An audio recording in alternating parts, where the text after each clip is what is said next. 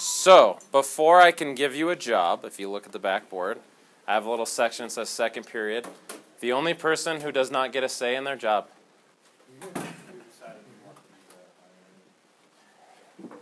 You're going to be famous and be on YouTube. I'll get them back to you as soon as I get them back, okay? Did you look at that poster? Look up the movie. Okay. Everybody else is going to have a say in their role for the king's trial, except the king, who shall be Mr. Nielsen. The charge is not going to be bigotry, sexism, or racism, because it's based on the king, not him. So the charge is going to be treason, which is betraying your country. And it seems crazy to say, we're going to charge the king with treason? You think like a spy who sold the Russians secrets. That's treason. You don't think the president or the king would commit treason. That's going to be the charge. Obviously, before we put him on trial, we got to know something about him, because you guys don't know anything about him yet. I will tell you this. In the scheme of causing the revolution, he is a bigger cause than the queen. She was easy to hate. She wasn't a good ruler. She was not a nice person. But ultimately, the real causes, like the high taxes and the people starving, most of that was not because of her.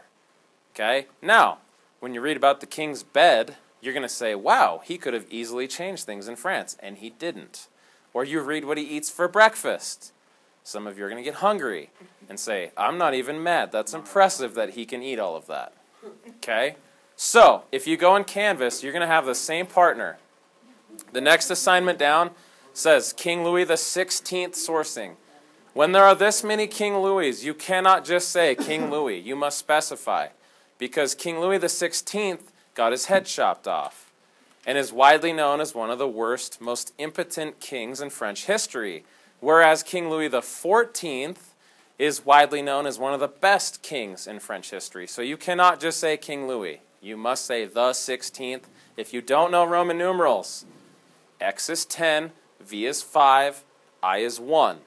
If you put a littler numeral in front of a bigger one, you subtract it. So 14 is actually XIV. Okay? I don't know when they quit teaching that in school, but most of us don't know. So all you need to know is 16. Yeah, well, because what's the Roman numeral for 50? L. Super Bowl L. Super Bowl L. That is boring. So next year, do you think we'll do 50? Because like 47 would be Super Bowl XLVII. That's exciting. Super Bowl 50 is Super Bowl L. Super Bowl. So I guarantee they put a 50 on there instead of an L. Because everyone would be confused by the L, right? I bet they come back to it in the next couple of years. It's going to be a while, though. Because LI, they're going to think like Lee. What is that about? Super Bowl. Yeah. Okay, here's how this is going to work. The first link should be a document, and if you pop that open, it should look like this. Have a shared copy between you and your partner. I'll do it, buddy. Get on your phone or your laptop, whatever you got to do. I'll do it.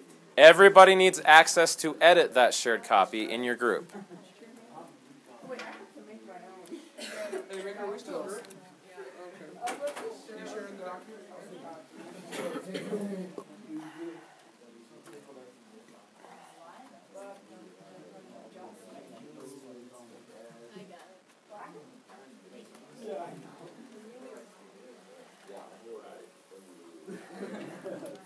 Wow.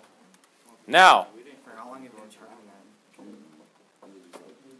how you do this is up to you, but I will show you how I would do this, and then you can decide.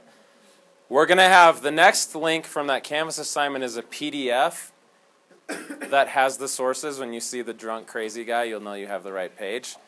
Here's my preferred method of how to do this. I like to take what I'm reading and put it on the left. You can do it however you want. I would take my window, snap it left. I like to take what I'm writing or typing on and put it on my right. If you like top-bottom or you like different tabs and doing... Do you guys know what Windows tab does? Hold up, I'm not going to ruin anything, I promise.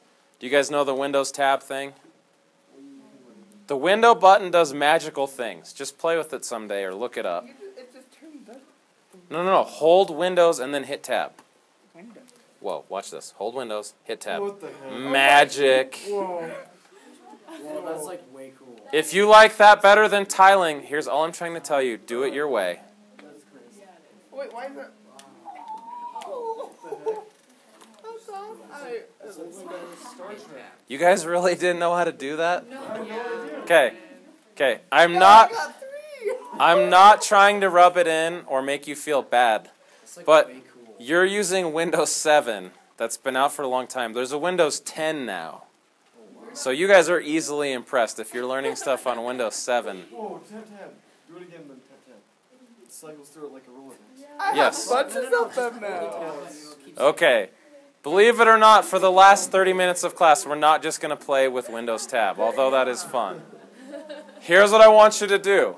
Any system you want, you have the PDF where you can read it and see it, the Google Doc where you can type on it. Oh my gosh. If you cannot answer this first question, you fail history class, because this should be an easy one. I'm about to fail this. Looking at these three depictions of King Louis XVI, which are obviously all very different, is it possible that all of these are telling the truth, so to speak, or not blatantly lying and making these up? Even though if you look at the second and third, they're polar opposites. So with your partner, see if you can come up with an explanation of how could they be truthful or not completely made up, even though they are wildly different. Two sides of the same coin. Look at Yeah, his hair is pretty. So you just had a bad hair day? that. Bedhead. That's worse than bedhead.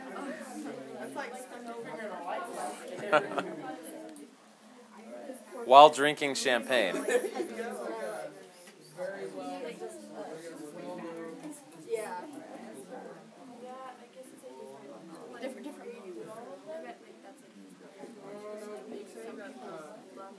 Does Miss Kostreva have a good sense of humor? Like, if I used her as an example, would she be offended if she heard what I said about her? Okay. That's my job, though.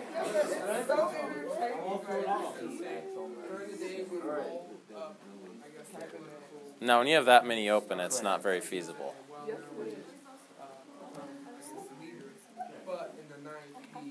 Okay. Do we agree that it's possible that none of them are lying? Okay, at least once a week we say this. In a courtroom, you're going to hear the cop side of the story, the accused side, and then the truth. Like, neither one's lying, but neither one's the truth. Do you think that could be true for these pictures? Could that be true? Okay. Here's what we have to understand. First, the picture on the left. I know it looks like an octopus on his head. It is every year someone says that. He's not wearing a skinned octopus. What he is wearing, okay, is a hint when you log into Canvas. So some of you have seen this like 10, 12 times, right? There's my hint. Ah, that is the Cap of Liberty. It's on the splash page for Canvas. You've looked at it probably 10 times. Like you didn't even look at it today.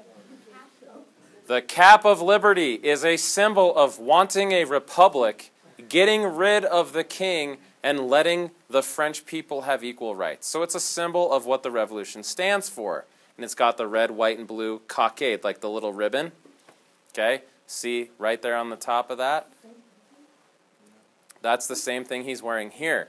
He's also making a toast. How do we know? He's holding up a bottle and he looks enthusiastic.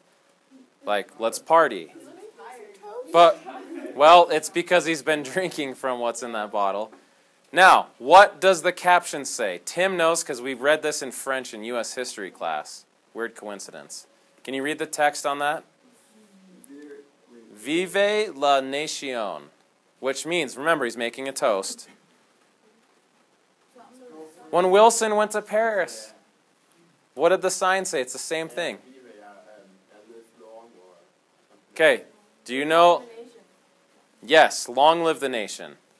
So, what the heck is he doing? Wearing the Cap of Liberty, making a toast to, like, long live France. He thinks it's good just the way it is, like he's saying, like, long live France, we're strong. And Okay, that would be plausible if he weren't wearing the hat. Why is he wearing the hat that symbolizes the revolution? He's trying to mock him, saying, Maybe. we're going to live and you guys aren't. So he's making fun of their cause. That is plausible. There's one other plausible explanation. Yeah, he's like afraid that everyone will kill him if you say that he's against revolution. So he's that's going to he's still like king or something. So he's saying it to save his own skin? Yeah. Okay. I have a different theory.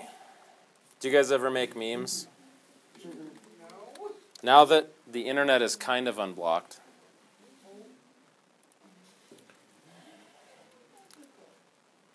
President Obama is a very memeable guy, if for no other reason than his big ears. We'll see if this works.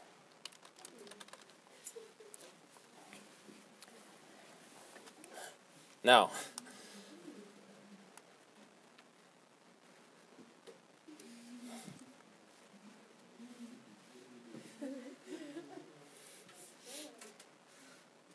there's one where he's making a toast.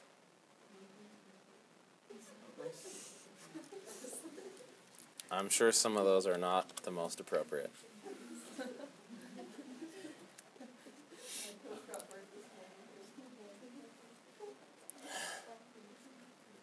Okay, let's pretend that I could edit this meme, which I'm not going to. What is going on?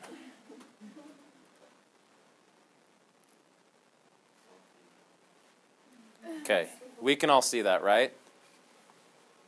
What if you change the words to say, screw it, I'll vote for Donald Trump, who's a very conservative Republican, and like politically he's the opposite of Obama. Would Obama ever really make a toast to Trump and say, I'll vote for him? No. Who might make a meme showing that, though? Donald Trump supporter making fun of Obama. So here's my theory, is what if this is like a 200-and-something-year-old meme that the revolutionaries made making fun of the king supporting their cause, like a Donald Trump supporter making a meme where Obama's giving a toast to Donald, even though we know he does not like Donald Trump. Is that plausible? Yeah, that's very plausible. It's plausible. So is your theory. Now, looking at the next one. Little geography lesson is coming your way. Booze and geography. Anybody know what he's drinking? He's drinking wine. A special, expensive type of wine. Straight vodka. Okay, that's not wine. I know. Grape juice. Most of us don't know anything about wine, myself included. I do not like wine. I never drink it. But I know this because I'm a history teacher. What's the most expensive type of wine? I heard somebody say it. Champagne, like at weddings or big parties, sometimes they have champagne. What makes champagne different than any other kind of wine? No. You can get bubbly You wine. can shoot people with the bottle. You can do that with any wine. What makes it different? You get really drunk. Nope. Yeah, let's take it from the guy who's drinking alcohol. Nope. Champagne is made in the Champagne in France. In the Oh. region. You and your dang geography. Champagne is actually a region of France. And to be real champagne, the grapes have to be grown here. You cannot buy Californian champagne. That's like a double negative. It either came from here or it didn't. If it came from here, you can make it into real champagne. Now, why is this important? Because you're going to read what he drank for breakfast. And you see in here, he's drinking it and probably toasting with it. That's the most expensive type of champagne. So they're not just saying he's a drunk, crazy guy. He's drinking the expensive stuff. Does that make sense? Who would have depicted him in this way? The revolutionaries who hate his guts. Okay? Now, where do you think that third picture probably came from? Probably his personal loyalist. bedroom. Okay, here's what I'm thinking. There was no photography yet.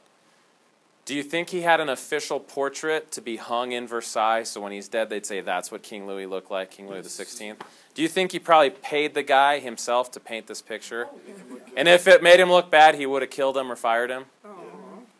No, all of these are biased, but are they necessarily lying or untrue?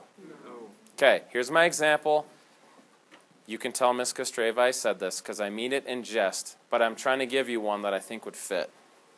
Okay? What's something she does in her classroom procedure every day? Does she do a bell ringer when you walk in? Do now. I've seen those. Yes, that's what I wanted. Okay? Do you think a student might make a meme of her saying something about like, okay, kids, since class is starting, get your do now out. You have a do now. Do it now. Because I've heard her say that. Mocking her because she says it every day? Is that plausible? Do you think there are students who would make fun of her or her class? Like, did you guys read Shakespeare? Yes. Okay. And one day she was teaching Shakespeare. Kids were misbehaving. She had a bad hair day. Her daughter was sick. And you took a picture of her. Any coincidence with real events is purely unintended. And her cat got run over.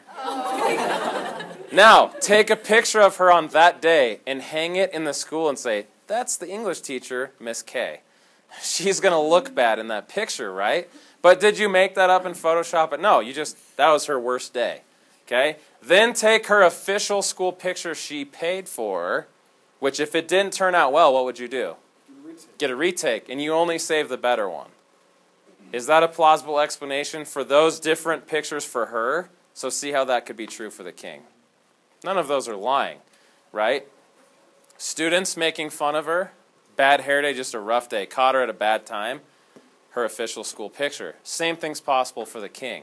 Now, what we're going to do is read some sources about him. What kind of guy was he? Was he a good person? Was he a good king? Those are two different questions. Here's how this works. You have a source. We'll look at A. Please tell me you know a little bit about The Simpsons. If you don't tell me because I will judge you. Is it Spider Pig, right? Yes, that's... We're just going to go Homer Simpson. If you don't know Homer Simpson, then you don't know anything about The Simpsons. Okay, here's what this historian Mark Steele said about the king in his book. Here's what I want you to do. If he says something that makes him sound like a good guy, like I think George W. Bush is a good guy, or a good king, highlight it in green. If he says something that makes him sound like an immoral, evil, or otherwise bad dude, or a bad ruler, highlight it in red. Amongst the king's furnishings was a lit day justice. I want this bed, by the way. A bed from which he was at liberty to pass any law without contradiction. Louis XVI infuriated his advisors on one occasion by retiring to bed to recite a new law, because he could just make one up while he sat on his magic bed. Then, in front of hundreds of magistrates, those are judges, and peers, his friends, in a gesture worthy of Homer Simpson, the fat, lazy dad who eats donuts a lot, falling asleep. That kind of tired. So to summarize, he's like, hey guys, I have an idea for a new law. So he runs to his bed, he says it, boom, it's a new law, and then he falls asleep. So you should have some red in there. My first question to you is, would a good king, like a fair, just ruler, have a magic bed of justice that he could make up any law he wanted whenever he sat on his magic bed of justice? No. That sounds like a guy who's going to abuse his power. New rule, peasants pay double taxes because I said so from my magic bed. I'm going to sleep. You guys write that down. Yeah, that's not a good ruler. And that's not a good guy. Unless, he's kind of harmless because he just fell asleep. So, the fact that he has a bed should be read. The fact that he is infuriating his advisors. We recognize you don't always have to listen to your advisors, but if you're infuriating them, are you a good ruler? Probably not. He's making the new law, and he's passing out in a Homer Simpson-esque fashion. All of those should be read. If you don't know Homer Simpson, he's the dad on The Simpsons. He's a kind-hearted, he's a good guy. He's just really dumb, really lazy, and really likes donuts and beer. So it kind of sounds like King Louis when you read what he eats for breakfast. Yeah, I guess you could say good guy if he chokes his son. If you what? If he chokes his son. Yeah, he's just, if Bart Simpson was your son, you choke him too. Now, how this is going to work with your partner is we have some more sources. Same system. Green, good. Red, bad. I thought that was pretty sensical. At the bottom, you're going to pick 3 qualities, okay, that are positive about him, and 3 that are negative. There are more than 3 of both, but they're going to be more negative probably. And then the final question is going to be, was he a good guy? Was he a good ruler? And can you come up with a historical figure, even from movies or video games, who was either a bad guy or lady, but a good, just ruler? Or the other way around, a really nice, kind-hearted, sweet person, but terrible ruler. And they don't have to be real. So if you don't know all your presidents, okay, it can be somebody from the Hunger Games or from Game of Thrones. They don't have to be real. But they can't be a good person and good ruler, or a bad person and bad ruler. They have to be opposites. Does that make sense? A complicated character like that. So, you with your partner figure out if you're going to read these sources together or split them up. It's totally up to you. When you get them done, you put them in the chart and answer the last question.